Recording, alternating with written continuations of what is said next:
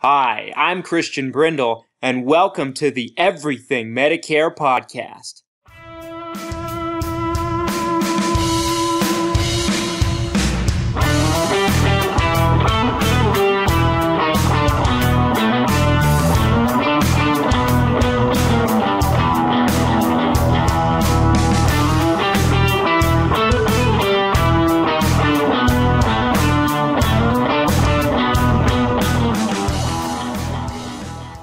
What's up, Everything Medicare Podcast Nation? This is Christian Brindle. Wherever you are or however you might be listening to me today, thank you so much for taking the time. This is episode 189 of the Everything Medicare Podcast. As we close in on 200 episodes, I have a very, very special guest with me here today. I have somebody who's really kind of a celebrity in the Medicare world. You know, he's got a really prominent YouTube channel. He's someone that I've kind of watched from afar for a long time. And I have Medicare Bob here with me today.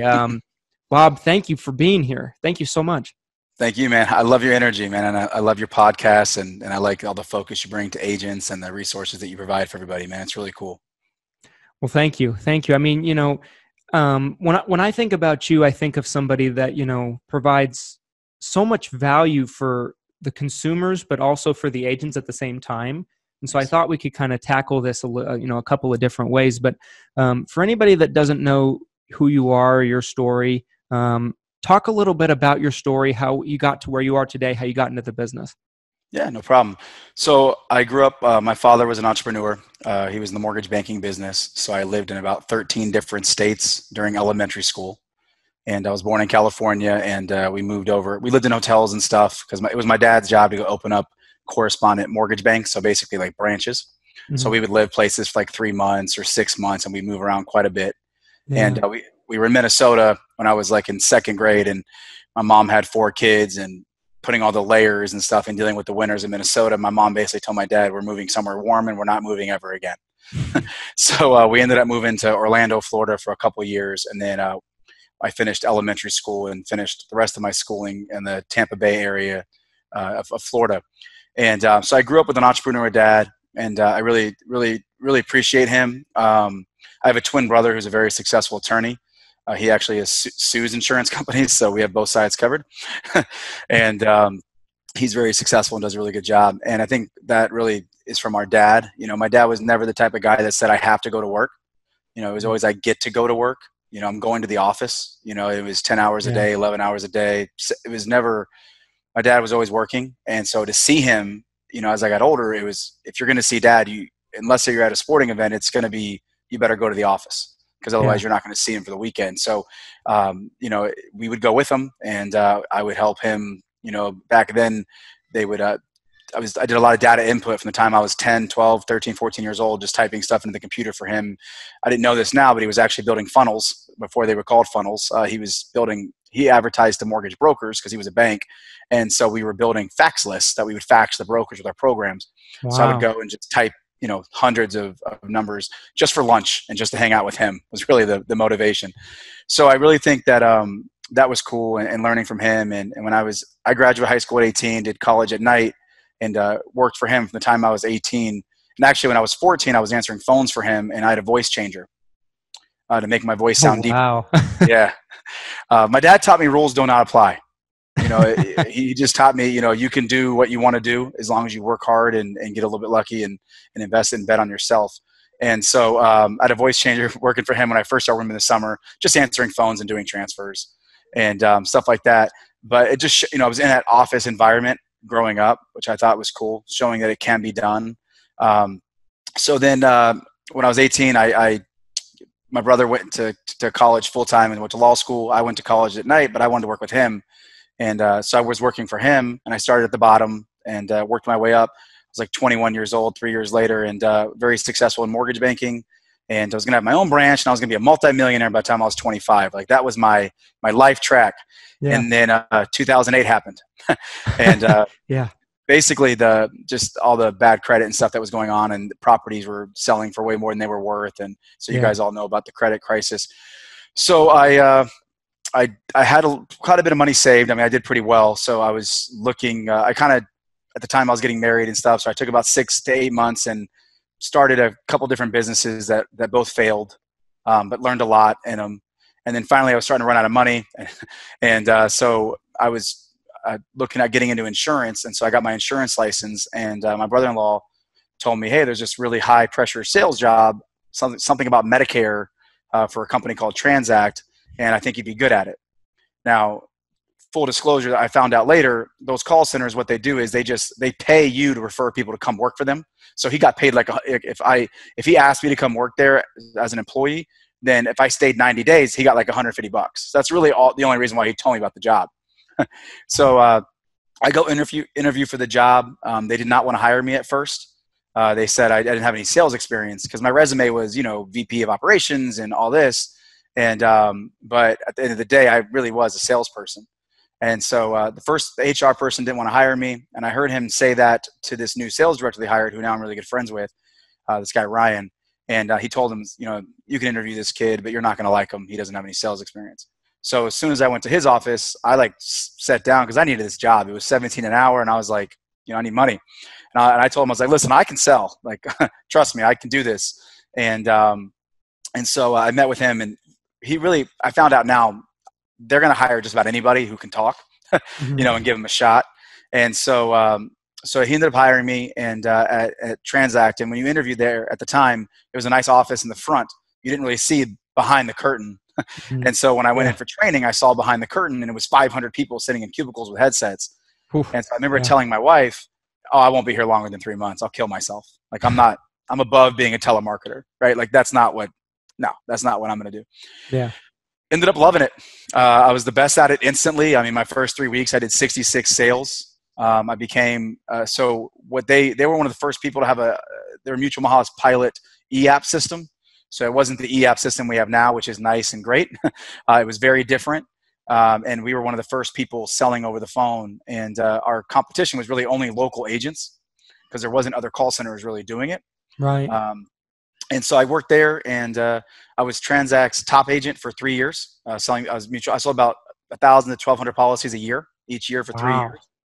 And I loved it. I mean, I loved that job. For me, coming from an entrepreneur background, it was almost like I compare it to when LeBron and D Wade and Bosch went to Miami, and it was just fun, and winning.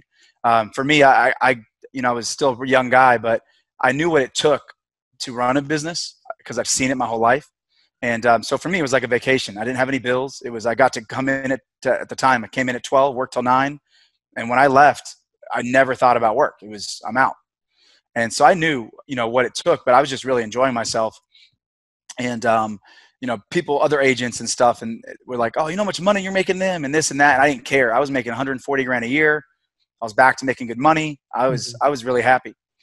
And, but then I kind of got the bug, and the Med Sup conference was in Miami, which I'm in Tampa. So it's, it's a 5-hour drive or whatever. I didn't really have it, so if you're a young guy and you're making 140 grand a year and you're married and you just had your first kid, you buy a house, you're spending about 150 a year. It's just because it's just, at least I was, I mean, I can speak for me. I was, as I was getting it, I'm spending it, I'm thinking it's a lot of money, and I'm thinking I'm only going to make more. And so, I was happy doing that, but I really wanted to learn more about the business. So I went down, I spent my own money to go, which at the time seemed like a lot of money to go to the Med Sup conference. And I actually had the balls to ask Transact to pay for me to go. And of course they said no, they didn't really want me to go. But I still took that day off because it's a weekend or whatever, I think. And so I went and drove down there. And again, I thought it was a lot of money to pay for the hotel and stuff, at the time, but I did it. And I met, just learned, and I was like, okay, wow, this is really cool.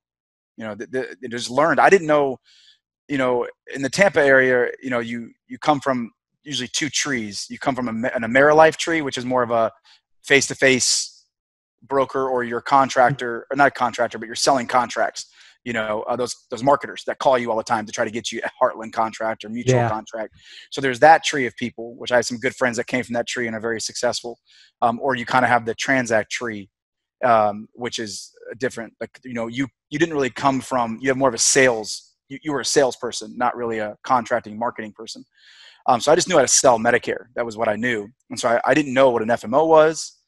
I didn't know anything when I went down there. I didn't know what those terms. And so I ate everything up. I went to every single, I was by myself. I was just really gobbling every happy hour up, every class up, everything. And I got back, and I lasted another about 5 months at where I was at Transact, which I still love Transact. I have a great relationship with them, and they were good, always good to me. But I remember I was just like, man, I really think I need to go try this on my own. I always knew I could go try it, and if it didn't work, as long as I left the right way, I could go back. Mm-hmm. But I remember I was with my twin brother. I mentioned him and I were at the gym, and I kept talking about doing it for like 4 months. So finally, he's just sick of me talking about it and being brothers. He's like, dude, just. So I remember pulling up my driveway, and I'll never forget this. I'm in my driveway, and I'm like, man, I got to do this. And now my wife's 6 months pregnant with our second son. So I have a 1.5-year-old, and she's 6 months pregnant with my second son. And I said, man, my brother's name's Larry. I was like, Larry, I really think I got to do this. And he looked at me over, and I'll never forget it. And he looked at me and said, Bob, you're not that smart, man. If you think this is your chance to be a millionaire, you got to take it. And, he was somewhat being sarcastic, but just, bet on yourself. If you're going to do it, shut up or put up. I'm sick of hearing about you thinking about doing it. So, yeah, I ended up walking in that night. That was a Thursday night. And my wife's family has a timeshare down in Fort Myers, Sanibel Island. And we go every year. And this was in June, and the first week of June. And I told my wife, hey, I'm not going to go with you on vacation. I'm going to quit tomorrow. Like, I woke her up to tell her this. And my wife just cried. I was making $140,000 a year. We just bought a house. We have a 1.5-year-old, 6-month-old. She's like, why? Yeah, now's not the time to do that, and this and that. And she's like, now's not the right time. And I knew enough about business. It's just, there's never the best time. There's never the right time to start a business. There's never the right time to have a kid. If you wait for the right time to have a kid, you're going to wait forever. Like, some people do, and that's fine. I mean, you're a great planner, but if you wait to, well, let's be married for 3 years. Okay. Well, let's go both get our jobs. Oh, I'm up for a promotion. Like, if you just wait, and there's no perfect time to do a lot of things. Right. And so I was like, and I told him, I said, I have a great relationship with everybody there. If I leave, I'll be able to go back. And so I remember, I was still a young guy, and I went in, and I was emotionally excited, but, scared, even just quitting, this was I'm not a quitter. So I've never done that before. And so I walked in, met with them, and they kind of really didn't know how to take it at first. Like, well, usually in the call center, if someone gets fired or quit, like, you get escorted off the premises. Like, you have a box at your cubicle and you're being walked out. But, I had a great relationship. Like, I was a different top producer, man. I wasn't an asshole. I don't know if I can cuss on your podcast, but sure, I do. I wasn't an asshole. You know what I mean? Like, I would, all the new agents would be like, man, because I was doing 75 a month out of annual enrollment, and the goal was 25. Yeah, so just killing it. Yeah, there's only one other person that was in the 60s, and she's one of my best friends. She's awesome. But everybody else, maybe some people hit the 40s, but the expectation was 25 to 30, and I'm every month hitting 75. So you get haters, he gets special leads or this or that, and that's fine. I can only control what I control. And but people wanted to hate me, but they couldn't because I was nice. Like, yeah. I would if you wanted tips, I gave them to you. I always said, people like, hey, can they come listen to you? Sure. So when they hired agents, I would come in, and Transact opened an office in Fort Myers, and they paid for me to go down there and train their Medicare department. When I was there as an agent, I wasn't a supervisor. I was just an agent, and I actually went there and dialed the same leads in them, and for a week, and showed them that it can be done.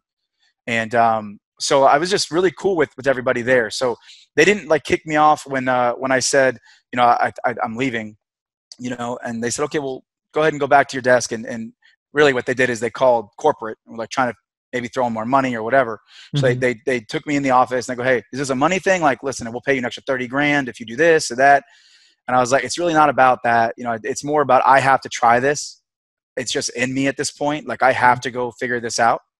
And to their credit, man, like, people I talked to really respected that. And they said, okay, we get that, and of course, and most people that leave come back, because it doesn't work out. Most people fail. Most businesses fail. Right. And so, yeah, that was the first week of June. I incorporated June 12th, 2012, my agency. And then it was just me and my cousin who was selling life insurance, my cousin-in-law who was selling life insurance at the time. I was like, hey, do you want to come over and helped me sell. And yeah, we started selling. I couldn't sell Mutual Omaha for like a year because of my release with Transact, which I respected and understood. I didn't know any of that stuff. Again, I didn't know what FMO or release was. Right. So like, I have to give Health Plan One a lot of credit. They helped me a lot early on as far as I used them as my upline, and those guys are great people. They really helped me out with with just leads too. I didn't know where to go to buy leads or generate leads. And Health Plan One, if you guys are familiar with them, great company, and they're an aggregator, and they were selling leads at the time, and they had the idea of a downline business at the time. And so it would they knew who I was because they were selling a lot of leads to Transact, and Transact would brag about me. So they kind of knew my name. So I actually ran into them and I didn't know who they were, but God told me like, get in front of them and get their business card. And I called them. They go, listen, we can't talk to you. We have a relationship with Transact, so we can't talk to you or whatever unless you don't work there anymore. So, and that was like 6 months later. And then I called them and I was like, hey, I left, and so they're like, okay, well, here's how a downline works. You got to get licensed, and they really helped me out a lot with that. Yeah. And so I started, and that's how I kind of got started. And it was Senior Healthcare Direct at first, and it still is. And then I just hired, I went from me and my cousin and cousin-in-law, great dude. His name's Jorge. And then it went to like me. And then the people who had also left Transact would hit me up, 4 or 5 months when they were on their own. Maybe they weren't having success. The longer I was open, I already had a reputation kind of around the area. And so like the longer I was open, some of the more phone calls I would get, like, you're figuring this out? Can I come work with you? And I was like, sure.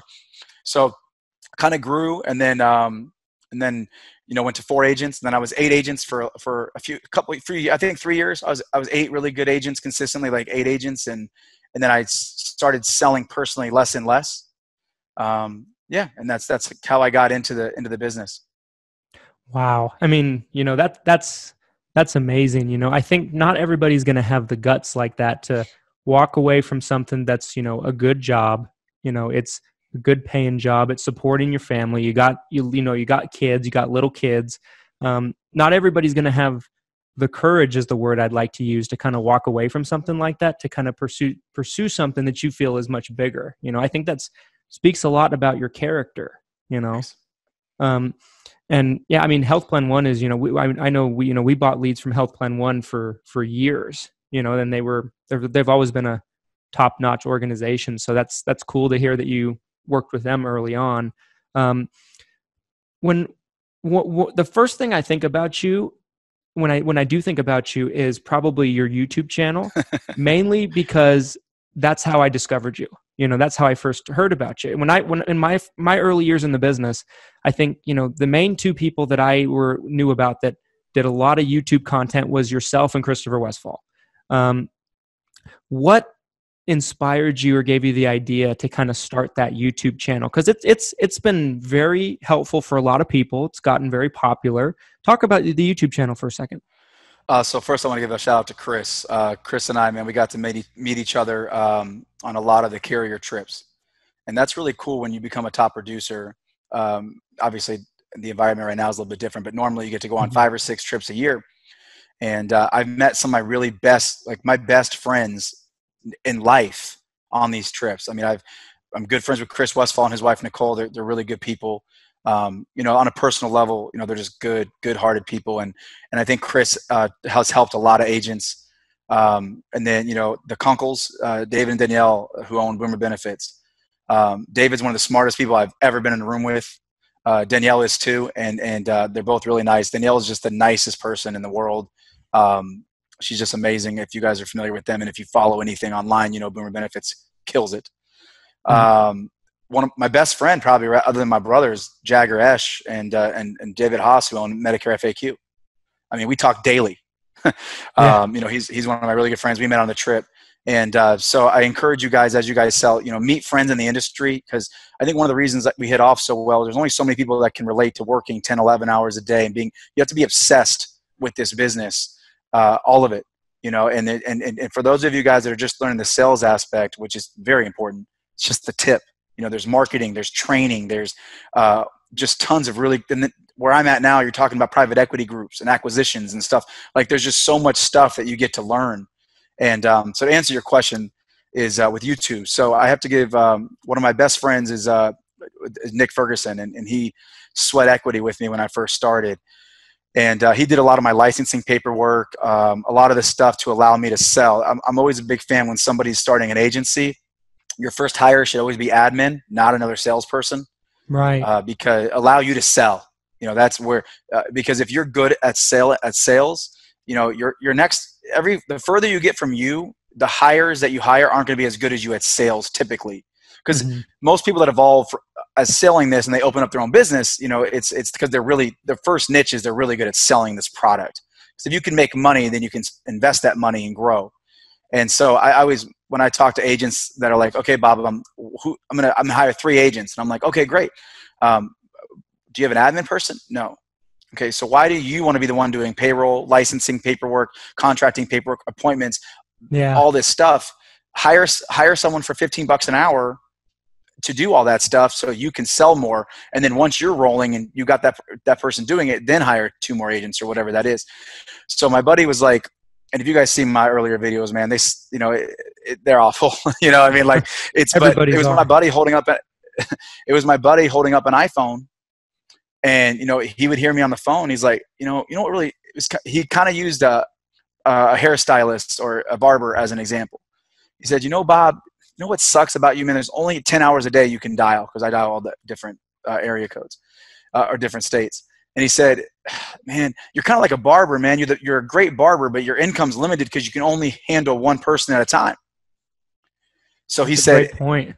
Yeah. He's like, you need to sell to the masses. Like, you know, if only you could do that. It was not a lead generation or credibility play. It was, you know, can I put my pitches and sell to more than one person at a time? And that was really him. And he, you know, and you know, you see me wearing like a 3-piece vest. You know, I was finding myself in that. You know, I didn't know. You know, YouTube was still, I don't think it was new 10 years ago, but it wasn't like what it is now. You know, it just wasn't the content monster that it is. Or like, you know, now, like, you know, Gary Vee, who I'm sure you follow, right? I mean, yes, yeah, of course. Gary Vee will sit here in a hoodie and a hat and say, fuck, fuck, fuck, fuck, fuck. And I'm like, oh my God, I can be me? Oh, yes. You know what I mean? Like, not on YouTube to my consumers, but like in an environment like this and with the Medicare Monsters that I'm working on with Brock, which helps agents, I can just, you know, be me and do yourself. So, you know, that evolved, and it was just more about selling to more people on YouTube. It was funny because I came home and, you know, one of the best things he did for me is he would never let me watch the video until he posted it. And I didn't know the password to take it down. Because, you know, you watch yourself on video, it's weird. You know, you're not going to like it. I'm sure if you go back and watch stuff, you're like, you know, especially early on, you know, we all have putting yourself out there, you know, and my wife, it kind of started off as, you know, my wife, you know, kind of, I remember her friend, she had a friend, Jessica, one time. She's an attorney that my wife's friends with, and they went to school together, and I showed her, and she thought it was just hilarious. Like, she's like, Medicare Bob, you know, because that kind of, you know, I think hi, I'm Robert Bache. You can call me Medicare Bob, like just stupid stuff.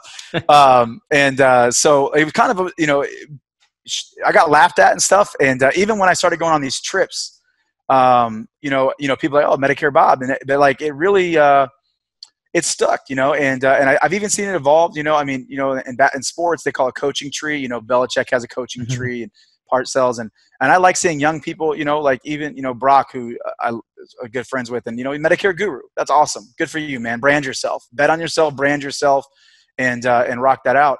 And so it started with me wanting to sell to more than one person at a time, and it really evolved because then it became, as I got better and I started automating processes, now, like when I would call a lead, I would dial a lead, and then an automated email would go out and it would send them to that, you know, those videos. And that way, if I left a message, I would reference, hey, I'm sending you an email with some free educational videos, kind of like a value prop. Yeah. Again, kind of like a funnel before funnels existed, right? And it helped, you know, for whatever reason, it built credibility. And then I got on TV here locally, Universal Healthcare. Yeah. They got in trouble with the FBI. They got shut down. Of course. And so that happened on an Easter Sunday, which happened to be the 30th of April, I think, that year, or it was like the last day of the month. And they got shut down on a Friday. So there was that weekend. And then May 1st, I think, was a Monday. And so, I called the news station. I go, listen, we got a problem because there's going to be a lot of seniors that are going to be thrown onto Medicare and only Medicare starting Monday. Mm-hmm. And so they put me on the news, and my agents, I think I had about 6 or 7 agents at the time. And I was on the news, 2 different Wow. stories, and that, all that's good, cool stuff. And we got free leads, had a great weekend, and we helped a lot of people, because in Florida, especially I think you mentioned when we were talking off air, you lived in this area. Advantage plans are very good here in Pinellas County, Hillsborough County. And so, we were able to help a lot of people because, Advantage plans can only start the first of the month. So if you throw somebody on just Medicare with no drug plan, May 1st, they can't start a drug plan or another Medicare Advantage plan, even if they have an SEP until June 1st. Well, that's a month. Tell a diabetic that they can't get their insulin for a month. Yeah. It's 9/11. Exactly. So it was, so that like Medicare Bob was on TV there kind of. And so like, yeah, it just kind of evolved into selling more people, and then it also evolved to building credibility. And also, I know you asked about YouTube, but Medicare Bob kind of evolved with that. And when I hire agents, one of the biggest obstacles an agent has on the phone is confidence. And so I always joke when I hire someone, I tell them, I'm so arrogant that you will not be able to, you'll have so much confidence, it won't even be funny. Like you won't be able to not be confident. And so kind of like my agents, some of them really anchor on Medicare Bob to give them that push. Like, listen, I work with Medicare Bob's office, you saw his video, like, to where like maybe you and I that are selling, we don't need that to lean on because we have the confidence already. Mm-hmm. But some, if you have some agents and some people that struggle with that, and so it's really kind of helped them. And, people listen, there's some clients, that's corny. I go, good. I tell agents, tell them it's corny and laugh, and then you got somebody laughing with you on the phone, and that's a good thing. So yeah, that's a long answer to kind of how it happened. My buddy held up an iPhone, and then I started doing it, and it's evolved to, we have a studio now, and I think our videos are probably getting better and stuff. But the one thing I'll say is I've never written down a video. So they're all just me talking. So and it's all one take. Like if you notice, my videos aren't edited. So like, it's not like if you've ever watched them, it's, you see some videos and like Medicare supplement plan in, and then somebody might mess up and then their mouth is closed and they pick back up where they want the content to be good. Yeah. It's those videos, like when I'm explaining plan in, that's how I explain plan in on the phone. It just comes out of my mouth. Like, it's not like, and most of the times I'll literally sit down and say, okay, what are we going to talk about today? Okay, this. I'm like, all right, dude, just press play. Let's go. And I'll just do it. Yeah. And it's because I went to a couple of years ago, I went to the Consumer Electronics Show in Vegas. And I don't know if you guys know this or not, but there's part of that. It's not just the speakers and the cars and stuff like that and the virtual reality stuff, which is dope, but it's also, they have one for media. So Disney's there talking, Amazon's there talking, everybody's there, and it's in a separate area, but it's still part of the event. And one of my takeaways from that, and I think this was about 2.5 years ago, was content. It might've been 4 years ago now. Time just goes by fast, but my takeaway from that event, if I show you the notes, is content. Just content. People just want content, period. Whether it sucks or it's good, content. Yeah. And I can relate to that a lot too. Cause like when we first started doing the podcast, if anybody goes back and listens to the first couple episodes we did, cause we started doing it in like mid 2018, and the episodes sound real safe, real scripted, kind of boring, and then as, like I had somebody, cause a lot of consumers listen to the podcast, and we had somebody reach out to us, wanting to do a plan with us, and they were turning 65, and they were like, they binged like 60 episodes in a couple of days. And they were like, I noticed your confidence got, larger as the episodes went on. I kind of saw your personality come out more the farther I went into the show. And, we started doing the exact same thing because we used to try to plan the videos out. We found out that the best episodes that we could do of the podcast is where, we come up with a topic and I'm just going to sit there and riff about it for 20 minutes, 30 minutes, Yeah.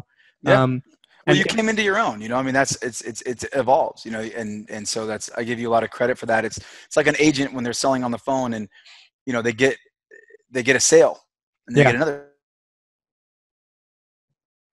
sale. Like they're going to get more confident in their ability and who they are as a salesperson. Same thing with you as with your podcast. It's, and my videos, you're going to get better at it the more you do it. So here's a couple like takeaways that I've learned in my life. Fail fast. don't plan, just do. I know it sounds awful, but just do it. Yeah. Fail fast and just do it. Failure is financing your education. That's powerful. So yeah, that is I live by that. Like I could have kept way more money the last 10 years, and I do fine. But it's evolved to, okay, I'm buying leads. Okay, let me generate leads. Okay, let me spend money on Facebook, see how that goes. Great. Okay, let me try Google. Let me do Bing, and I've learned it all myself. So it's very expensive, but I love it. And as an entrepreneur, the things I've learned with marketing on Facebook, Google, and Bing, if Medicare, we'll talk later about where Medicare I think is going to go and stuff, but if Medicare will whatever, go away or get too competitive or whatever it is, I'll apply it to life insurance or apply it to whatever. Because once you learn how to market online, digital marketing, it applies to anything. And so failure is financing your education. That's really powerful. I like that. Let me shift gears on the YouTube channel real quickly to this. So one thing that I've always thought was really good about the good YouTube channels like yours, like Boomer Benefits, like Westfall's channel, I think the really good ones, a person can have a question about Medicare. They can search it and, a Medicare Bob video is going to pop up. How do you feel, your videos have, lessened the confusion for people on Medicare? Because a huge portion of the people that will hear this will be, consumers. There'll be some agents, some consumers, kind of a mixture. But for the consumers that might be listening to this, how do you think, watching a video ahead of time when they're 6 months away from their 65th birthday can benefit them? I've found that it's benefited them tremendously, but I wanted to get your take on that. So I think one of the reasons that I've had success in selling this product is, when my brother joked, I'm not that smart, so take your chance, was, I did move around a lot in elementary school. So, there's a lot of, I'm not a great reader. I don't I read business stuff and I do videos and stuff like that. But I'm not someone who, my vocabulary is not honest. It's not great, to be honest with you. My wife's way smarter than I am, I always say, as far as that stuff goes. But I think I do have a skill, which is I take something that's complicated and I simplify it. Because I always say, I'm not that smart. So if I can figure it out, then I can relay it to somebody to where it should make sense just about for everybody. Because if it can make sense to me, it can make sense to you. And so, I think that the way, I've always said this to everybody, seniors are very smart, and the digital age, and, Westfall has great videos. Boomer Benefits has great videos. There's, I forget there's a couple other people that have really good videos, and the videos are good. And if you watch those videos, you'll learn a lot. And I think that these people are doing, and I always tell everybody, you're not the only. So I was helping a really big call center, and I won't name them, but they paid me a consultant fee, and I'm helping them with their scripting. And what they do is they're huge. Okay. One of the biggest guys that we're talking about, and they focus on Medigap for a very long time. And now most big call centers are growing MA. Mm-hmm. And so what they do is on their Medicare supplement leads that they deem a Medicare supplement lead, it gets routed to a Medicare supplement agent. And that agent only doesn't present, their scripting is not great because we're dealing with a more educated consumer now. And so if you don't talk about Medicare Advantage, or let's say you're only selling Medicare Advantage, well, I think that you're not even talking about Medicare supplement. I think that there's a trust issue because that person knows something about a supplement. You're not even talking about it. And same thing, if you only sell Medicare supplements and you don't even talk about Advantage, I think that consumer feels like you're not telling them something. Yeah. And so I'm working on their scripting because with my agents, we offer both. And we have a nice educational presentation. It's a T-chart. And we educate on both. And we try to problem solve and help the person pick the right plan, not shove a product down their throat. But this other company can do both. They just do transfers for MA. But so I was working with them because even when they transfer, those transfers don't convert, which they should. Because if the agent couldn't sell Medicare Supp and they transfer Medicare Advantage, in theory, that should be an easy sale. But the issue was they weren't even talking about Medicare Advantage on that first call at all. And which you can compliantly do, by the way, as long as it's not plan specifics. Okay. Right. Or compliance police attack me. You can do generalization. I can explain what a Medicare Advantage plan is to somebody. What I can't do is go into, if on an outbound call, talk about push Humana Gold Plus or Aetna Coventry, whatever. But I can say, hey, Medicare Advantage plan is not a supplement. It's a Medicare alternative. I can talk about what it is. And so I think that the consumer is a more educated consumer because of videos, because of the direct mail content's gotten way better over the last 5 years compared to what it was 15 years ago. And just the volume of it has gotten way more. So I think the videos are good. I will share with you, in my opinion, I think what the videos do are a couple things. If you watch the watch time, a lot of times, I think what it does for us is builds credibility when our agents, it does generate some call-ins. So it is a lead generation tool. I think most of the consumers that, not most, but a lot of them don't watch the whole video, but they're gonna be like, okay, this guy knows what he's talking about. Let me call him. Yeah. Because at the end of the day, I don't know anything about cars. I'm not the manliest of men, guys. I just don't. I don't know cars. I'm right there with you. I'm the guy that takes my car to the dealership that I bought it from and gets taken advantage of every time. And Me too. I don't know. And when I go and the mechanic guy or girl starts telling me what's wrong with my car, I want to somewhat feel like I know what he's saying, but more importantly, I'm judging two things. One, do you know what you're talking about? Mm-hmm. And more importantly, can I trust you to an extent?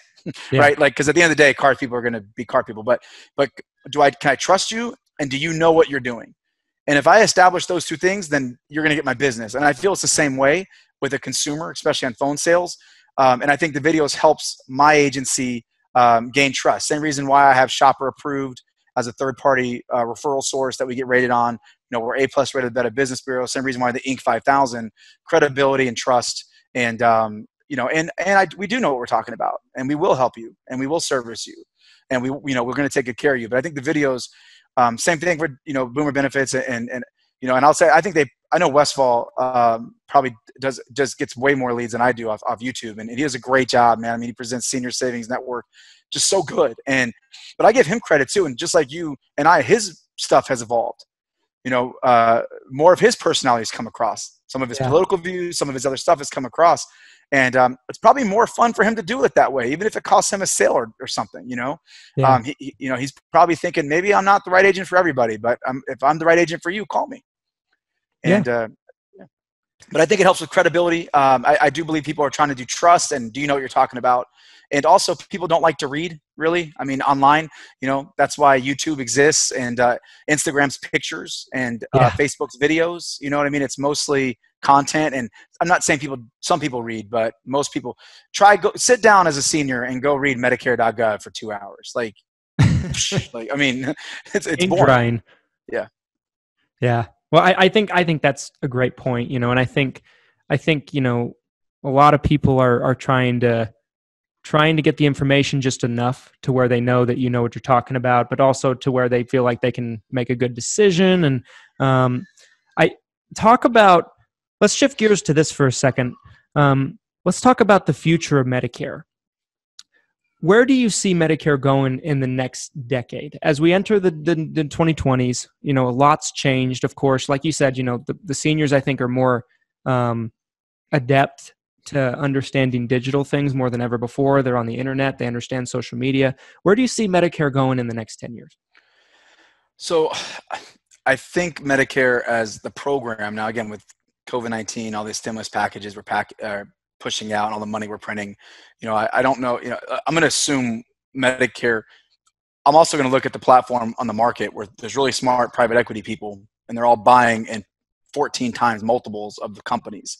So I would say that, the next 10 years, people feel pretty secure that Medicare as we know it's going to be there, right? So using that assumption, okay, I think what's going to shift is, and it's already happening, is how people are going to buy Medicare supplement, Medicare Advantage plans, and the product they're choosing. So we're already seeing Medicare Advantage gaining market share every single year. We're seeing Medicare Advantage deregulated on how it's marketed. We have a Republican Senate, so that's partly why. I'm not being political, but typically Medicare Advantage, it's a private alternative, right? So just very baseline, not political affiliations, but typically Medicare Advantage, when you have a Republican in office and it's in a Senate, it's going to have rich benefits and funding. And then typically when a Democratic Senate or Congress, and then you have it defunded. So that's why when Bush was in office, you had, and he had his Senate, the Medicare Advantage plans were very rich. And then when Obama took over and Obamacare took some funding from them, Medicare Advantage kind of, that max out of pockets went up, some of the benefits went away. So right now we're seeing Medicare Advantage plans kind of all starting to look alike because the benefits are so rich, with Advantage. And so I think that baby boomers, the other thing is who's retiring now. People that were retiring 10, 15 years ago, they maybe had better insurance when they were working. Benefits were better. They were used to really good coverage. And I think that a 65 that's retiring right now is probably used to having a $5,000, $10,000 deductible on a health plan, some co-pays. They're used to a network. They've also changed their insurance every couple of years. It used to be most people had Blue Cross for their group plan for their entire life. Now, I talk about supplement companies or Advantage companies with the consumer, and I'll bring up Cigna, and they go, "Oh yeah, I think I had that 5 years ago." Yeah. And then my group went to Aetna, and then they went to Blue Cross. So I think, again, kind of going back to more educated, but also used to change. So I think you're going to see more and more Medicare Advantage enrollments continue to grow. I think you're going to see Hispanic population and lower income demographics. Not that they're the same one, but just Advantage products seem to be very good fits with them. I think how people buy Medicare supplement and Advantage plans, I can tell you the big guys are working on and already have it, self-enrollment tools. Not just the carriers, Mutual Mall has their own, I'm sure you know this, they have their own self-enrollment URL that you still get paid for. But you market that URL and the customer can sign up themselves. What you're going to see at our level on the distribution channel, we're making those same things and we're making them for all the plans. We have a URL that someone can go in, put in their doctors, put in their meds, and shop 4 different Medicare Advantage plans and sign up all by themselves without ever talking to an agent. Wow. And we're going to see that same thing with Medicare supplement plans. I think you're going to see, we're going to see a universal e-app. We've already seen that with Medicare Advantage with Sunfire and another company. Connexure. Who is it? Connexure. Connexure. Yep. Yeah. We're already so on the Medicare Advantage, there's already the all-in-one enrollment platforms. You're going to see self-enrollment, Medicare supplements. I know CSG is working on one, and I'm sure these other guys are going to come out with an all-in-one platform for Medigap app. And so what that's going to do is people are going to be able to go shop for a plan and just self-enroll. That's already happening. My Medicare is already kind of that portal for people on Medicare Part D and Advantage. Consumers can go buy a Medicare Advantage plan by themselves on Medicare.gov. They can with a drug plan. Everything that we're seeing, though, as far as an agent, there's still a need for us. It's still a financial tool. And all the studies and everything that come out show that people still want that little nod. Most people, but you are going to have a percentage of people, that are more comfortable. Listen, if you have a plan G when you turn 65, by the time you're 75 years old, you might have changed that plan 2 or 3 times. You might get used to just send me the link and I'll shop it and I'll fill out the health questions and everything and just get it done. Now there's some DOI issues with the apps because the departments of insurance have to approve the Medigap apps and stuff like that. But I think how people enroll is going to change. I think Medicare Advantage is still going to gain I think it's going to gain more and more market share over the next 10 years. So we have a huge plan. I mean, in our 3 to 5 year plan, we have it marked in that Medicare Advantage is going to continue to gain market growth. Now we're one of the few call centers that we're both growing, Medicare Advantage and MedSup. Some of the bigger guys are struggling right now. They don't understand why their Medigap is plateauing or going down and their MA is skyrocketing. Their goal is to do both. Now we're smaller than these guys, so maybe that's one reason.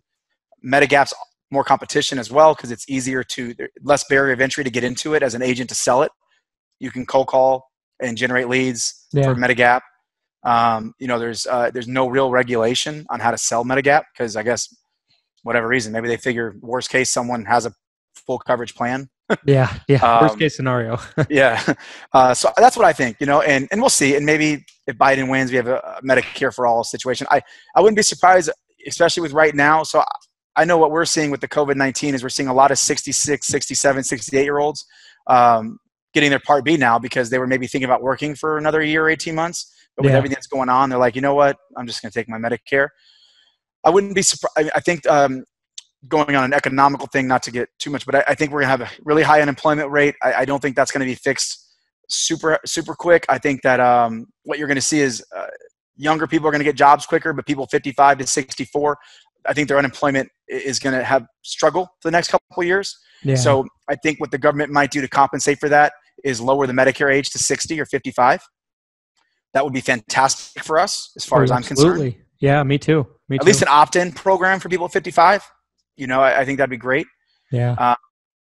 Yeah. I mean, I think Medicare age might change, but that's just me maybe being hopeful. Yeah. I think we're going to still have good market growth for both programs. I think it's a great business to be in. I do think how people enroll online over the phone is continuing to grow, especially right now. And then on self-enrollments and stuff like that, I think it's going to continue to evolve on how they buy it. Yeah. Yeah. I agree completely. And I think, um, I'm completely on the same page with you on the Medicare Advantage side of things because, from my standpoint, I kind of compare it to where, when I first got into the business, I got in 2014. And it seemed to me anyway, back then Advantage plans, the ancillary benefits were still being implemented into the plans quite a bit. And, we saw some plans that had, a lot of dental, vision, hearing, let's say, for example, but it was more rare than it would be today. I kind of feel like the benefits have increased every year instead of decreased. We're seeing more funding kind of come into it. I just kind of feel like the trend is going to kind of keep going that way as far as strengthening that program. And yeah, it'll be interesting to kind of see how it shapes out. And Uber and Lyft. I mean, Uber and Lyft. Have you heard of? I mean, they're and I don't disagree with this. So some Humana and some other Advantage plans have included some transportation, one-way transportation, whatever, like 6 trips a year, or whatever it is. But if you ever sold this stuff and you have customers that have used that, let me tell you what that really looks like. Someone needs cataract surgery, so they can't drive. So maybe they're an able-body, not even old. Say they're 69, right? Mm-hmm. Which is not old. I mean, 69-year-olds now are. I just went for a run on a causeway, and there's 69-year-olds out there running. I mean, they're young and vibrant. But they need cataract surgery, and maybe they're single, or their spouse might even still be working. I mean, people work, so they need a ride to go to cataract surgery, and they look, their plan covers a ride. Well, let me tell you what that looks like. They get picked up at 8:00 a.m. They get thrown in the van with 15 other people. They get drove 3 hours to go to finally the doctor's office. They get there at 9:30, and their procedure may not even be till 2:00. Yeah. They do it, and then they got to wait till everybody else in that van's finished. So like they're gone from 7:30 a.m. when they get picked up. They're not getting home till 9:00 at night.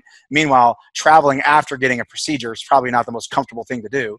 Yeah. So an argument that Lyft and Uber has is, hey, just give them a monthly budget of $200 a month, and they can use it for whatever they want. If they want to go and use the gym membership that's included in the plan, we're arguing that helps their health. If they want to use it to go to the grocery store, they want to use it to go, if they happen to have a doctor's appointment, access to care. Uber and Lyft's argument is access to care. This 82-year-old person maybe can't get to the doctor's office and they don't feel well. We'll give them an Uber budget. Yeah. Put it on their app. Boom. They get picked up and they go. I think that'd be great. I mean, so do I. But to your point, yeah, we're seeing that. And as long as the funding continues to go towards those programs, you're going to see out-of-pocket costs, continue to be pretty not okay, and you're going to see those nice ancillary products, over-the-counter benefit, rides and stuff, dental, vision, hearing, stuff like that. So let me. I think this is a good transition into my next question here. Over the phone, people purchasing Medicare plans over the phone, agents selling Medicare plans over the phone. Can't do obviously, it. Not possible. Yeah. So a year ago, and probably as recently even as a year ago, there were a lot of people in the industry that saying it can't be done, or it's unethical, or whatever. All these things that that we've heard over the years. I think what would you say to those kind of people, for someone that's been thriving in that model for such a long period of time? I mean, what is your response to people that still kind of have that approach? Listen, I respect everybody's opinion, but the reality is reality. And I'll just share with you. So these top producer trips, they're usually $200,000, whatever, of premium to qualify. Mm-hmm. And I'm not even kidding. 7 years ago, there might have been Westfall, me, Jagger, who owns FAQ, the Kunkles. Like, there's a handful of us that are phone people. Okay. And we even bring some of our agents that qualify too, because our agents are writing that much. You know what I mean? Mm-hmm. And so there'd be a group of us, and that's maybe why we all became such good friends, because at first I don't want to say alienated, but yeah, a little bit. Like people are like, you guys are cheating, or you guys, there's no way you can help a customer as good as us. And I was younger and more willing to argue back then. I mean, I've been in hot tubs, plastered, and just arguing with people from, I remember one guy, I'm not going to say, great guy and good producer, still does really well. And he's like, man, y'all never going to last, face to face and this and that. And I think there's room for both, to answer your question. Okay. So first I'll answer but my point is 7 years ago, there was a handful of us. Fast forward, every single year, there's more and more people that are selling over the phone, qualifying for those events than face to face. And the last couple of years, I mean, it's at least half and half, and mind you, a lot of local agents that qualify, they're flipping their book to make a trip. All of us are mainly doing new production to qualify on the phones. And so, I think there's room for both. Kind of piggyback what I was saying earlier. I think the way people buy insurance is Medicare is going to change. I can tell you with what's going on with COVID-19, I actually called Justin Brock, Medicare guru, about 6 weeks ago. And Brock and I talk weekly, usually sometimes about business, sometimes about family, sometimes I don't even know what we're talking about. But usually on a drive home, I have people that I'll call. I'm sure, there's people you call on the way home or something when you have a drive and just check in on. And I was calling him and we had just went remote, our office. And I said, man, the situation's interesting, and I said, and I go, I think I have a financial background from mortgage banking and stuff like that. So I was like, I'm really concerned unemployment's going to be really high. And I was like, we were just talking and he had a Medicare guru group. I've always kind of stayed, away from that kind of stuff. I'll contribute sometimes if I'm by the pool or whatever, and somebody says something, I'll comment. Mm-hmm. But, I'm not I didn't want to put myself out there necessarily because I didn't want to do it. But then I didn't think there was a need for it, I guess. That all that stuff's already out there. You have Westfall, you want to learn how to sell by phone, he'll teach you. He's good at it. Brock's doing it. He's good at it. Pick your poison. Buy both programs, okay? Mm-hmm. And take both, out of that. Take the best out of both. But I called him. I was like, man, I feel really bad. I mean, there's going to be a lot of people that are unemployed. And we were just talking. And I was like, there's nobody with a 215 license that should be unemployed. Yeah. Nobody. Yeah, I agree. Because you can sell over the phone. Yeah. And so, so I said, and Brock was like, man, I was like, maybe, dude, maybe I'll make a training video or whatever. And we'll post it on your thing or whatever. And he's like, well, let's do this, and then we're like, well, if I just post one video though, how invested am I going to be in it? You know what I mean? And I'm just being honest.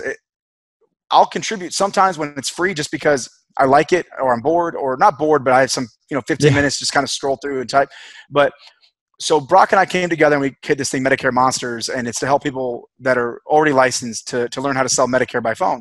And it's been going really, really well, man. I mean, it's really cool. And it's really interesting for me because I do a lot of the same trainings with my agents, but my agents are all LOAs. So meaning they don't have to buy leads. They get paid an hourly plus bonus. It's a job and they're good at it and they're great. I have good agents. All can get better, but they're good people. And I love working with them. But just different talking to these entrepreneur people, that have to buy their own leads and they're really digging into this stuff. It's just human nature. If someone's about to go spend $500 tomorrow on leads, they're watching these trainings and we do accountability calls twice a week and they're asking good questions and really trying to get good at this. And it's just really cool for me. I'm getting so much out of it and we charge a little bit of money for it or whatever, but it's only because if we weren't monetizing it, then I hate to say it, Brock and I, it's like a new shiny toy. Like we would have liked, oh, this is fun. But then like something else would come up. Right. Like I'm about to hire 30 more agents here in about 3 weeks in my office. So it's like, but by charging for what we're doing, like I'm still going to make sure I'm doing enough value to the group. And it's I don't know how long we're going to do it for or whatever, but it's going really well. And selling by phone. So I'll answer, can we do a good job? I would argue that we do as good a job or better job than anybody else. I mean, our client's process is very simple. Now, there's different ways to sell by phone. There's people that cold call. There's Filipinos that transfer. You're buying shared leads. You're doing whatever. And all those are effective ways that people can make money. And at the end of the day, they're helping people. But our customer experience is very simple. We didn't buy the lead. They went to our website. Now, I might have drove them there, paying to get them there. But they filled out a form on our website to talk to us.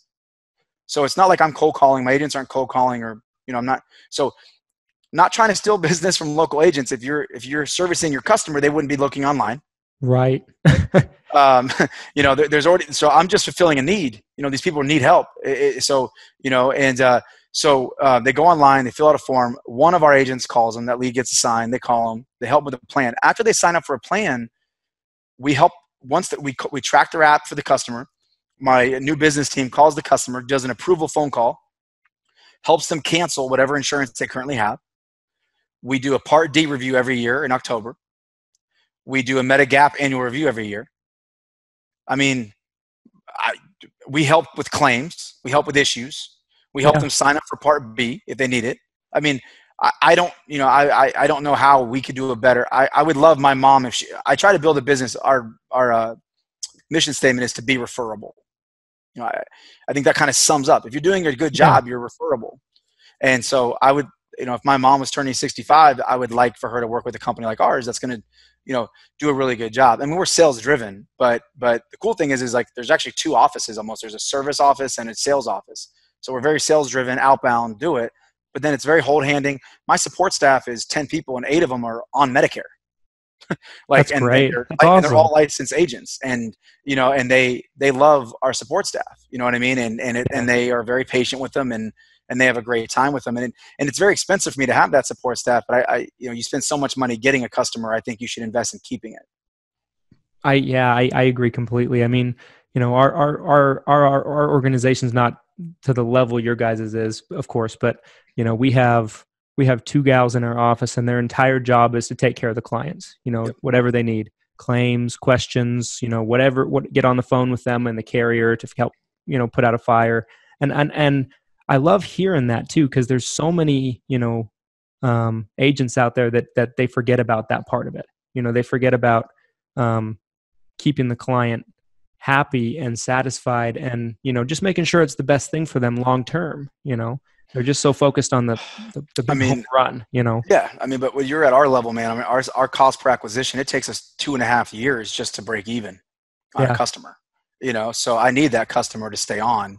And why would you not do an annual review? I mean, now, mind you, I am a top rated agent with all the carriers. We don't flip our book. I mean, annual review, if a rate goes up $6, the customer is not going to change. Okay. But if somebody messes up and the customer gets a $22 rate increase or something like that, or they've had, 3 $10 rate increases every year and it adds up, or Ascendo comes out with a 14% household discount, we do a really good job for our clients. And I think local agents do too. And I love working with local agents, and I've worked with on that group, and I help other FMO organizations train local agents right now. I mean, I'm talking to really big box people right now, guys that are buying these people for $1 billion, $500 million, stuff like that. They just invested in all these organizations that have 100,000 local agents but no phone presence. So these guys need help, and so I built a training course for them to help them sell by phone, because I want them to be able to do it. And what's funny when I talk to local agents is a lot of them are already doing the hard part.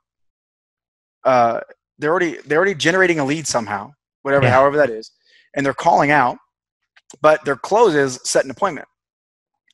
So a lot of them, it's just skip that and do the appointment there. Like, don't ask permission. Like, let's and I think with COVID-19, if anyone's watching this, I don't know what your broker community mix is, but I would encourage you to learn how to sell by phone, because listen, our Florida governor is talking right now about what's going on, but like, I don't think until there's a vaccine, I could tell you right now, my parents, they're not having someone come in their house that they don't know in October, or for any reason, so if I was a local agent, I would really try to gobble up how to sell this by phone. Because I think that, I think this is even going to move that swing quicker to people buying over the phone and online. Yeah, I think so too. I mean, I was just thinking about this the other day, and I was reading an article that said that things might not be back to completely normal pre-COVID-19 for another 12 to 18 months. And I was like, wow. Until there's a vaccine, bro. Yeah. I mean, if you're for us, dude, I think there's going to be phases, and I think for the economy's sake, not that we have to go off on what we think is going to happen, but they're eventually going to have to do phases and open up the economy, because at some point it's going to be like, listen, we have to. I mean, people are losing their jobs, unemployment, you're going to have 50 million people unemployed, murder, suicides are happening. Like, let's figure this out. Yeah. But whatever that phase 4 is, or whatever that is before we have a vaccine, it's still going to advise seniors to only go out when they have to. Yeah. Facts. Until there's a vaccine, if you're an at-risk person, only go out when you have to. So, if I can shop my supplement plan online, then I don't have to go out or have somebody come to my house. And now there's still going to be some people who have a great relationship with their customers, and they're going to be able to go in. But I'm talking about drumming up new business. Go try door knock. If your way of a local agent was door knocking, and that's effective. You knock on 1,000 doors, you get in 10 homes, you sell 4 policies, you cross sell, and you can make money. Grind. I love that. Respect. But try that in October, because you're going to knock on 1,000 doors, and I don't think you're going to get in the same amount that you would have last year. So not that it's dead, but I would encourage people to really invest. And there's a process to it. And if you can learn it, if you learned how to sell face to face, you can learn how to sell over the phone. And you might even like it better afterwards, or you can add it to your business. Now, I give Brock a lot of credit. His dad had a very successful agency. It's something I really, we call Brock a second generation guy, right? Like, cause he's second generation, his dad started the agency, and there's a lot of second generation people that just chill, service their dad's book, or mom's book, and make money. I know what his business was before. I know what it is now, and he's 10X that thing. Yeah. And it's because the dude grinds, and he has some political views that nobody agrees with, or sometimes he comes across whatever, but the dude grinds, and I have a ton of respect for that. And he evolved, is what I'm trying to say. Like, he could have just been happy. They have a storefront that they've had forever. They have billboards they have forever. They have commercials they have forever. He could have just honestly chilled and done pretty well, but he evolved. He taught himself Facebook marketing. He taught himself how to sell over the phone. And it's so easy Brock can do it, right? So that means anybody can do it. No, I'm just kidding. But it's very doable. And I don't think face-to-face agents are going to go away, to answer your question, forever. But I think it's going to continue to move and swing towards online self-enrollment. And I mean, look at Medicare. Now they're asking you to create a My Medicare account. Yeah. Oh, that was a big change. Yeah, it is. Yeah. And so imagine 10 years of that. Yeah. So 10 years from now, when that was created, to 10 years now, if you imagine somebody who 65 right now creates that account, they went online, they put in their own drugs, they've watched videos online from everybody else, they figure out they want a Medicare Advantage, they put in their prescriptions, they sort it by lowest prescription cost, they check out the top 3 plans, there's a little enroll now button, and they enroll. Once they do that once, and then they do it twice, like over the next 10 to 20 years, I don't think that's going to replace the agent in 10 years. I'm just saying it's going to continue to evolve. Yeah, it's going to be probably a progression. And going back to Justin for a second there, Justin being a second generation, me and him kind of clicked when I first talked to him, because I'm a second generation too. Oh, okay. My dad was in the business for 25 years before I came in, and he had a really successful agency locally here. And he was he was number 1 or number 2 producer for our local Blue Cross company here in Utah for probably 10 consecutive years. Awesome. And so, me and him really connected on that, because, it's not, from what it sounds like, Justin's dad had built it, real, mailings, TV commercials, all these things. My dad had kind of had a similar business model, and I came in and I wanted to do, social media. I wanted to do podcasting. I wanted to do the YouTube channel and everything like that. There was some pushback. Yeah. Don't reinvent the wheel, son. Just do what I'm doing. You'll be very successful. Exactly. So kudos to you guys. Listen, you guys took a leap too. You know what I mean? Anybody, successful people doesn't just happen, right? It's a lot of hard work regardless.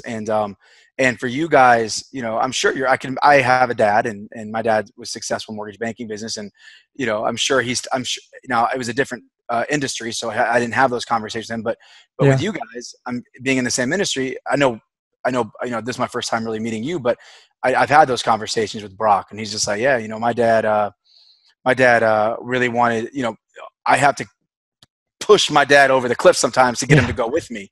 And it was funny because I actually met his dad before I met him.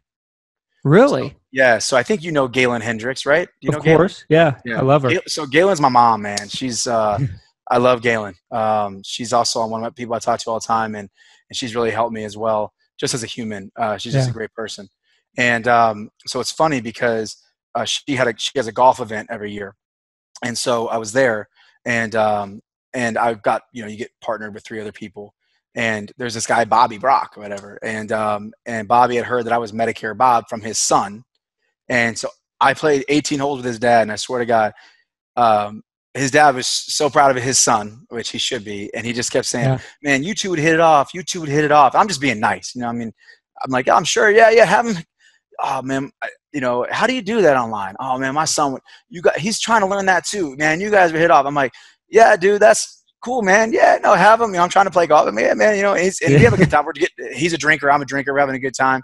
And I'm like, yeah, no, have your son hit me up. I gave him my phone number or whatever. I don't think he hit me up. But then the next year, Justin came to that event. It was in Galen's office. And I flew in there with Jagger and a couple of people were there. And I never met Justin yet, never heard of him. And I really liked him right off the bat. I mean, he was cool. And we were both learning a lot of the same stuff at the same time. So good conversations that, like, you don't get to have all the, when someone else is learning Facebook, you get to have, well, what are you trying? I mean, I'm doing this. Is that working for you? Yeah, that kind of sucked, right? Okay. Oh, wait, that worked? Man, okay, I got that. And so, like, him and I just hit it off pretty good there. And then, he's just, and I give him credit. He puts himself out there, and he's got a good heart, and he wants to help people, and he's making money doing it. And I don't think there's anything wrong with that. People that, if you can't invest in yourself, again, for same thing with him, you got to monetize it to make it worth his time. Otherwise, he needs to go spend time making money on something else. Right. I give him both you guys, great job for taking what your dad's built and putting gasoline on it and growing it. Because both you guys could have just chilled. I'm sure your dads would have been just fine with you collecting. Yeah.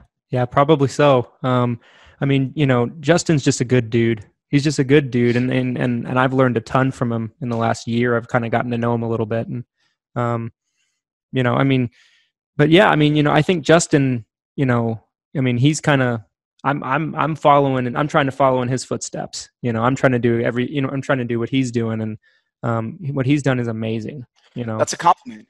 And you touched on something. You met him a year ago. He's a good dude. Here's the really cool thing about this industry, and apparently, I don't know, I've never done final expense, but some of the agents that I'm talking to in the Medicare Monsters group that Justin and I are doing are final expense guys that are coming over to Medicare. And apparently, like, it's a little bit more cutthroat in final expense. Now, I don't know that. That's just from people I've talked to. Mm-hmm. Coolest thing about this industry, like, there's some really cool people, man. Like, this is our first conversation. Like, and if I see you, man, we're going to hang out. Like, sure. Yeah. I mean, there's just so many. Now, it does make sense. It's a lot of type A personalities. And then I think when it comes to competition, at the end of the day, I think we all know there's not enough insurance agents to service every single person that needs Medicare. Yeah. So it's like, Jagger is literally my best friend, and his office is across the street from mine, literally. And he markets nationwide. I market nationwide, and I don't think we've ever generated the same lead. That's and we both do 6,000 or 7,000 policies a year. Occasionally you run into a couple people, but like, same thing with Boomer Benefits. I don't think I've ever really ran into a Danielle, Boomer Benefits, person. You know what I mean? Very rarely is my point. And so, like, that just shows you that there's just so much business out there. But I just think it's cool. I think there's a lot of cool people in this industry, and I'm excited. And there's a lot of best practice sharing. I mean, I wouldn't be where I'm at without Richard Cantu, Galen Hendricks, Jagger, David Haas, some other people that, are on a round table. I mean, Richard Cantu sold Gold Meta Gap, to eHealth, and, I would be around him a couple times, and, he was always really nice, but, like, you kind of, certain people you're like, do I approach? Like, and also, like, and then what do you ask about? Cause, like, you don't want to be too pushy, but at the same time, it's like, got to take your shot because he's very successful. So let me see what I can learn from him. And then you go and you talk, and it's like, man, this guy's going through the same stuff I'm going through. That's awesome. And then, how do you come over that? And then, so it's just really cool. This industry is really cool with the people in it. 100%. 100%. It's small. It's very, very small. Like, everybody kind of, like, once you get to a certain level, like, like, you kind of know, you start to get to know everybody. Yeah. Yeah. I mean, I think there's so many people on Medicare. There's so many people getting onto Medicare in the next 10, 15 years. I mean, and to put into perspective how few agents there are per people on Medicare. I mean, we're all necessary. I agree. But so it shouldn't, that's why it's not so cutthroat, because like, it's like, dude, go get your money, bro, yeah, and go help people. I always tell everybody, you obviously get into business to make money. Like, I mean, yeah, I got kids, I got a wife, I want to have a nice lifestyle. But I think the reason I've been so successful is I'm also a pretty good person, I think. And like, I like helping people. And yeah, to sell one of the reasons I think I loved this so much was, you sell a product and they're thanking you and mailing you gifts because you really helped them, and I mean, I remember one of the first times I had a client mail me a gift. I still have it on my fireplace. What's the really expensive, like crystals? It's the sure. swan. Whoever's watching this will know if. Yeah. And so basically, it's like a crystal clover, like a 4-leaf clover. Oh, and she's wow. like, "You were my lucky person," or something. It was my lucky day meeting you, and she mailed it to me. And I think I was doing the job for like 2 weeks, and I was like, "Oh my god, okay, this is cool." Yeah. Like helping people and making money doing it is cliche, and I know it sounds, but it really is a great feeling to be able to do that. For sure. Like, last year, my wife and I had our first kid. Well, welcome. Your life just started. I know, seriously. But, she's going to turn a year old in a couple of weeks here. But I remember when she was first born, I had this idea. I'm like, let's send a mailing out to all the clients with a picture of her. And I was like, I want them to feel included in this moment. And so we did that.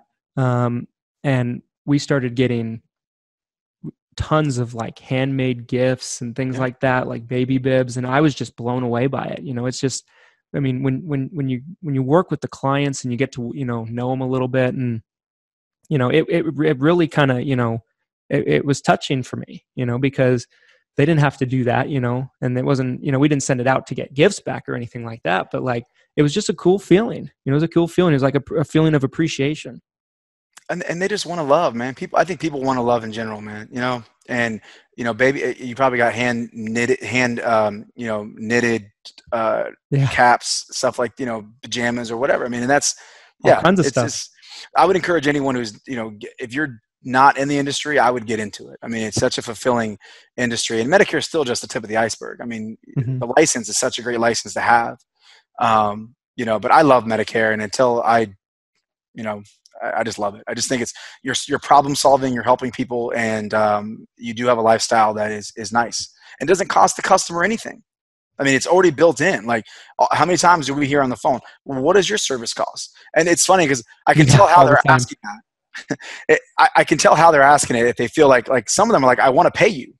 Like you've done such a good job. What's I'll pay you $200, and I'm like, no, there's no fee. And they go, well, how do you guys get paid? And listen, it's built in by the insurance. So if consumers listening, it's built in. If you call Mutual Omaha, you get the same price as you do working with us. I mean, you call Cigna, it's the same price. Like they can't change the price. Now, are you paying for us? Yes, because it's ultimately built into that price, but you can't get around that. Like even if you go directly to the carrier, it's going to be the same price. See, coming from the mortgage world, very different. Like that's one of the things I liked about the MedSups was in the mortgage world, it's very rate sensitive. Like, you're doing a refi, you might lose a deal because another bank down the road will do it for a quarter point less, and they will. It's all about how much money do you want to make, or how much you think you can make on the loan, and can you sneak in garbage fees and stuff like that. Medicare supplements, it's like the price is the price. So when I went through my training and the guy told me, I was like, well, can they call Mutual Omaha and get a better price direct or whatever? And they're like, no. I was like, so okay. They can't get a better price than working with me. So all I have to do is, so they're not deciding if they're going to buy this. They're deciding if they're going to buy this from me. Okay. I can do that because I'm going to help them. I'm going to be nice and I'll be there if they need help. So cool. Sounds good. Yeah. I mean, it's almost like, unbelievable, when you get into the business and you're just like, I mean, it's the best, because you work with great people. I mean, seniors are the best people to work with. They're loyal customers. If you do a good job for them, they're going to love you forever. They refer you like crazy. And, there's different stages of a referral, and the target's to have an advocate. So a referral is, sorry to interrupt you. You're fine. But, a referral, to your point, they're the best customer. They will refer you if you help them the right way. And, a referral is good. A referral is oh, you're going on Medicare. Hey, you got to call my guy, Medicare Bob. He's really good. Mm-hmm. An advocate for you is that next level referral, meaning, oh, you're going on Medicare? No. Let's go. We're going to go call. I mean, I've had clients call me with their friend. Bob, listen, you got to talk to Sam. Sam's about to sign up for this. Can you believe it? I'm like, oh, maybe that's not a bad option for Sam. No, Bob, I got this. Well, that's what was right for you. Let me talk to Sam. Sam, talk to Bob. And it's like, all right, and that's like literally a neighbor. Like I've had people more than probably 50 times in my life. I'm gonna go grab my neighbor. I'm like, what? Like put the phone down, and they literally go grab their neighbor, and it's like, cool. And my favorite thing is a Golden Girl house. You ever had one of those? A Golden Girl house over the phone. What do you mean? What do you mean by Golden Girl? 6 sales out of one house. Oh! I don't think I've ever had one of those. I had one in my life, and I'm still friends with them to this day. And I could tell you their names. I won't, but they're in Arizona, and there's 2 sisters, and they're married, and then there's a friend that lives with them, and they're married, and 2 of them are ex-cops, and they're all in motorcycle gangs, like not a gang, but like a motorcycle, like a group. Club. I think it's a church motorcycle group. So, but it was hilarious. I just called, and they went online, and it was one person, and her name's Ann, her first name, and I'm talking to her, and literally like it was just, oh, you have a husband too? Okay, cool, yeah. I can help you guys. And then like I enrolled them. They go, all right, hang on, let me get my sister. I'm like, and I didn't have. It was just, and then the sister, I didn't even have to pitch. It was just like, get me whatever my sister got. Because one was older, but they were retiring, so she was turning 65 like in 4 months, and then the husband. It was just awesome, and I was just like, and then and I've had also twin sisters before, living in a trailer, and I've had one tell me, "Tell my sister Advantage plans suck." No, tell my sister supplements suck. And so it was really cool because I actually ended up selling the opposite of what they first said to the one once they understood it. Because here's my biggest pet peeve, is I don't want people to be sold a plan. I want them to choose a plan. And I'm a big fan of educating them. Now, I control the call, sales process. I have a way to get them there. I still drive the car, okay? Because otherwise I'm not helping them.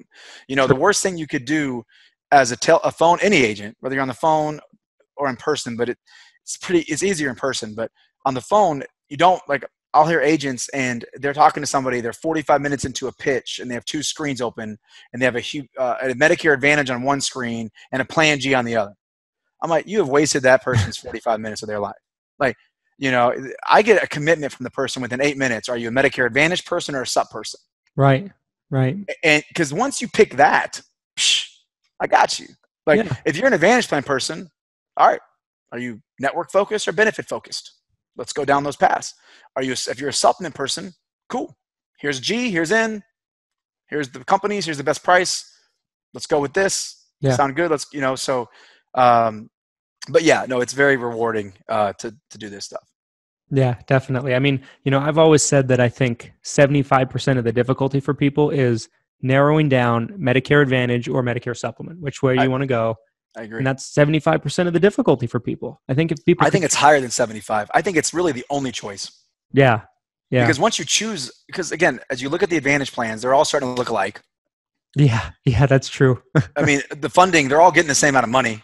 You know what I mean? Like the big guys are all looking alike. It just comes down to, is your doctor in the network, right. Or a $5 difference in a specialist copay. I mean, who cares? Right. And then when it comes to med stuff, it's, here's FG and N. Which one do you want? Take your pick. Yeah. Final question I got for you is, and I think this is a good avenue to kind of shift into it. Medicare Advantage or Medicare Supplement? I ask every guest that's ever come on here before, if you had to pick one or the other. Obviously, I agree with you completely. No one size fits all. It's both sides, have their place and everything. But if you had to pick one or the other, which way would you lean and why? So I'll answer the question this way. So I'll answer it a couple of different ways, but the first way I'll say is this. We do a full educational pitch when someone's new to Medicare. And for us, which is an anomaly, we're 86% of our people that we talk to choose a Medigap on an educational pitch. And we sell both. Yeah. So it's not like we're not necessarily trying to steer them one way or the other. I think a motivating factor for that is the Medigap open enrollment takeaway. You know, if I could go with an Advantage plan, let's say I'm 65 and I am healthy, and I could go with a Medicare Advantage plan for 5 years, and I know when I am unhealthy I can upgrade, then I would get a Medicare Advantage plan because there's some cool bells and whistles in there, over the counter, and maybe some transportation, maybe dental, vision, hearing included, free drug plan, cool. But you know, I would probably choose that and then upgrade to a supplement later. But because that is not allowed, and because Medigap does have an open enrollment period, unless you're in like Florida or certain pockets of California or New York, you know, man, you know, I have some money. So like, to me, it's like, I always hear this. People say Medicare supplement plans are for rich people and Medicare Advantage are for poor people. I actually think I could argue it's the opposite. Yeah, I was just going to say that. Because, and I say this all the time to even customers, no matter what, your biggest unknown cost as you get older is your healthcare. Biggest unknown cost. Right. And to me, it makes a lot of sense, especially, I'm not going to say poor, I'm going to say fixed income. Now, because when I don't mean to sound insensitive. People have said poor people, that I'll say low income people to be correct and nice and in the right way. And there are LIS plans available, dual eligible plans, Medicare Advantage, for sure, go with that. But so I'm talking about the people that are on a fixed income that might make $1,800 a month or $1,500 a month. They're not rich, but they're on a fixed income. Maybe they got a pension paying a little bit, whatever. But say they're on a fixed income or they're lower income, but they're not dual eligible. But they're lower on the income side. I would argue that they're on a fixed income. Their biggest unknown cost is their healthcare. So I see the value on paying $100 a month to make that a fixed cost. Right. Right. I think I have clients that most seniors, let's say they make $1,800 a month. They know exactly where that $1,800 a month is allocated for every month. And in a lot of my clients and a lot of seniors, like around Christmas time, like they're doing certain things, like they'll do without in September and October so that they can do good Christmas for their grandkids and stuff like that. And that's why I just love these people. But most of the time they have a fixed income, and they go with the Medicare Advantage, man. It's really hard for them to come up with $300 a day for a 3-day hospital. So that's $900. Yeah. That's almost, that's half what they make. And you could say, oh, I'm just not going to pay it. These people don't think that way. That's not how they want to live. They don't want someone calling them and trying to get them to pay that bill. They don't want those past due notices in the mail for a year and that debt getting sold and then being serviced. Again, you're going to have some people that don't care about that stuff, and those people or whatever, but most people don't want that experience in life. It's stressful. Right. So if, and then I would argue if you actually have a lot of money and you can get a plan that's a max out of pocket of $4,000, I would argue, self-insure a little bit. Your max out of pocket's $4,000. That's probably lower than any out of pocket you've ever had. Yeah. Right. But then my other argument is, if I have some money, I kind of want the flexibility to go where I want to go. Yeah. So the reality is, with a supplement plan, you're paying for two things. You're paying for predictability, because you know exactly what you pick a plan G. I can tell you whether you are healthy or you get cancer next year, what your healthcare cost is going to be. It's going to be your premium times 12 plus your annual deductible, period. Right? So you're paying for predictability and you're paying for flexibility. And for me, I as a consumer, I think those two things are worth paying for. I will tell you, as an agency owner, now we have a huge strategy, man. We got to grow MA. There's a huge, we're going to make a big push over the next 18 months. And when I say that, let me say it this way. On Google and Bing, I don't generate Medicare Advantage keywords currently. So that's when I say I don't have initiative which also might be why we're so heavy on Medigap. Okay. Because we generate Medigap terms. So you're probably going to close those guys Medigap. I'm also a firm believer, though, most people that are looking for something online, they don't really know the difference. Right. Right. So, that's so true. A lot of these really smart call centers, they have these agent profiles. They have this lead profile that gets graded before it even gets distributed to a lead. I don't believe in that, because I've sold this product. And that's the other thing. I think I have a lot of respect in the industry, and I don't mean this disrespect to any of the call centers, but like, I own it and I've done it. You know what I mean? Like, I've done it. Like, when I hire an agent, I've done this. I can tell you, you are going to have some great days, some bad days. You're going to have great calls, bad calls. You can do everything right and they don't buy. You can do everything wrong, and if you just ask, somehow they buy. You could be saving somebody $5 on a supplement on their other one, and they're going to buy from you, and you could be saving somebody $80 a month, and they don't. Okay, Yeah. like there's just those things happen. Okay, so I think I have a lot of respect for that. So, but I will tell you so we are having an initiative for MA, and I do think it's a good product for the right person. Dual eligibles, and even people that are, there's some people who say, you know what, Bob, I see the value in that $120 a month. I just can't pay it, or I'm eating cat food. Okay, cool. That's the thing. To your point, sorry and I get excited about this. There's no bad choice. There's no bad choice to answer your question. Like at the end of the day, if a client has a Medicare Advantage or they get a Medicare supplement, there is a 95% chance that either of those options are better coverage than they've ever had in their life. Yeah, 100%. I mean, but for us, so I'll tell you this though, as an agency owner, that's my message to the consumer. The reason it's such a hard choice is it's not a bad choice. Okay, so it's either do you see the value in paying for flexibility and predictability, or can you afford it, or can you not? Okay. If you can't, don't feel like a second class citizen, because Advantage plans are, they're good. Like you're not gonna have a problem. There's some hurt, you got to get a prior authorization. Well, I have an HMO now. I have to get that now. When I go get something removed off my back or something, I got to go get my primary to do that. So a lot of these baby boomers are conditioned for that. And that's also why they're choosing MA, because they're more educated and conditioned for that product. But to answer your, now as an agency owner, so if I'm someone who's trying to sell by phone and maybe I'm adding one admin person and 2 more agents, I will tell you MA, it can be complicated because, so we have 25,000 clients or something like that.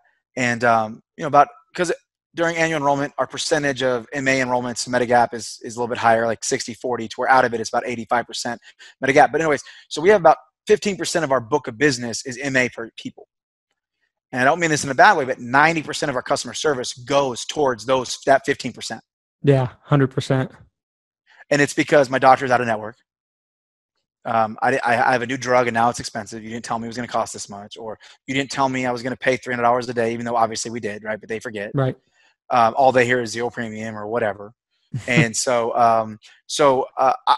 I guess that's a very long-winded answer, man. As a consumer, I buy MedSup, and probably as a small agency owner, I would start with MedSup. But then when you get to where I'm trying to scale from 35 to I'm trying to get to 60 and to 80 people, I need to add MA into my marketing efforts and as a focus. Sure. I mean, it makes sense. I mean, we sell both. We probably sell, and our if I had to guess, our book of business is probably 60% MA, and it's a customer. I mean, it's exactly like you say. I mean, it's the customer service legwork is so much greater than that of our 40% of our book that's MedSup. It's not even close. And every single person I've brought on here that I've asked that question, I think we've had probably 20 people on for guests. I think I've only had 1 or 2 people answer that question with Medicare Advantage. Almost everybody said Medicare supplement. I mean, and by the way, dear consumers, we make more money selling MA. Yeah. So first of all, with MA, if you're a first timer, we get a bonus. When you're our level, we get co-op deals. Okay. So I get marketing overrides. So like I'll partner with an MA company and they'll say, hey, here's $100,000. You're obligated to bring me this amount of clients. Cool. But I don't have any marketing costs for that because they're paying for it. Okay. So there's an incentive for us to push MA. There's also lifetime renewals on MA compared to typically 6 years of full comp renewals on MedSup. So, it's not a business decision, because so many clients, leads that you're talking to, like, well, you're only selling because they think that because they're paying more for a SUP, they think we get paid more for it. Mm-hmm. And so they're like, well, are you steering me towards that because you make more? Now, hopefully you don't hear that a whole lot, because in your presentation, you should be building credibility and trust throughout it. But, I get it. I would think that if I have to pay more, maybe it's because you're going to make more. But yeah, no, agents make more typically on Med Advantage. So it's not, but again, I still go back to you have 60% MA. That in my head, I'm not thinking, man, Christian's doing a bad job. No, in my head, it's like, Christian's presenting both. And that's also where you market. I specifically, unless I need leads, I don't market in Florida. I don't market in California or New York I don't know if you do this. I have tier of states. So I have target acquisition costs and lead volume in each state. And so, if it's a Thursday and leads are a little bit lighter, I might turn on New York, California, and Florida. But typically I don't run those all the time. So, Right. if I run Florida 5 days a week, you'll probably see my MA shift. If I run Southern California all 5 days a week, you're going to see more of an MA shift. New York's going to be high deductible F and or high deductible G and a MA shift. But yeah, to the consumer, there's really no bad answer. And to the brokers, that doesn't surprise me because I can just tell you, man, you don't get complaints about the product. I mean, people really like their med sup. Definitely. I can't remember who said it. It was somebody that is pretty big in the industry. I can't even remember who it is, but I think they said, you can't screw up a med sup for somebody. Can't. And with the Medicare Advantage, on the other hand, people can enroll in an Advantage plan that their doctor's not in, that, might not, and there might be this problem or that problem, but can't screw up a med sup. Real quickly, talk about your agency. If anybody listened to this podcast up until this point, got all the way to the end, and and something you said resonated with them, how can they get in touch with your organization? Yep. So consumers, you can Google Medicare Bob, and we show up everywhere. It's Senior Healthcare Direct. If you Google Medicare Bob, that's probably the easiest way than me plugging in the phone number. My encouragement to the consumer is work with a broker. Don't call a carrier direct, because if you call, even let's say you want a Medicare Advantage and you call one carrier, they're only going to present you that one product. To where if you call Christian or us or a lot of these other great agencies that we're talking about, they're going to be able to really troubleshoot for you, and the value added is they're going to get you the right plan. It doesn't cost you anything to work with a broker. So I would love, obviously I'd love to work with anyone. But my biggest, plug to the consumer would be work with a broker, whether it's face-to-face, over the phone, either way, work with a broker. It doesn't cost you anything. You're going to get education for free. You're going to get more options for free. And you're going to get, hopefully, and if you work with a lot of the companies we talked about today, you're going to get good customer service for free. And then as far as agents that are listening to this, you can do this. Okay. This is a great industry. It is not a get rich quick scheme. Okay. It is not, you see, if you guys follow, me or something, like my lifestyle now is very different than it was 8 years ago. The first 2 years I opened the business was the worst 2 years of my marriage because I was working all the time. And it took that. And it took some friends sitting me down and saying, dude, you're going to lose your family if you don't get your butt home. So, be prepared to get in. But if you get obsessed with this business, selling, learning the product knowledge, learning how to sell it, learning the marketing side of it, learning compliance, then learning how to grow and scale and talking about cost per acquisition and figuring all this stuff out, like you're going to challenge yourself every day and you're going to get better every day at it. And so that would just, work with, stay at it. Cause I know it's very, very hard, man. It's very, very hard. And, but it's a great business to be in, and it gets easier month 25. It just does, it just does. And then if you are currently someone who, wants to learn how to sell by phone, you can go to Facebook and look up Medicare Monsters. And, you have, myself and Brock, and I have the same training that I give to my agents. I have scripting, underwriting guides, how to complete applications, and all this type of stuff on, we do 2 accountability calls a week with you. And it's so far, it's been really cool. It's just been a really good time. Well, great. I mean, that's awesome. Thank you so much for taking the time to do this today and spending so much time with me on here. I really, really appreciate it. And I know you're a really busy person, so I 100%, value your time and again, just thank you. This was great. Cool, man. It was great talking. I guess I didn't realize I think we said we're going to go like 30 minutes. I did not mean to go this long. So I apologize if it's too long. Oh, no, it's great. It's great. I mean, I found that the best podcasts we do end up being the longest ones. Cool. Because, they're good content. When something's working and something's vibing, it stretches out. So, cool. Well, everybody, thanks so much for taking the time, spending it with us today. We'll be back with you with another episode. And until next time, take care. See ya.